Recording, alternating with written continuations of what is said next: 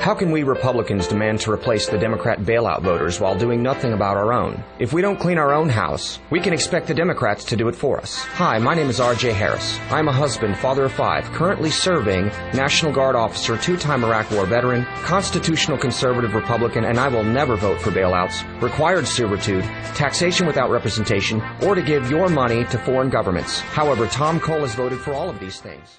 Our Congress is ripping apart our Constitution and the White House, okay? The time for that neutrality is over. We need to step up and fight to save this republic.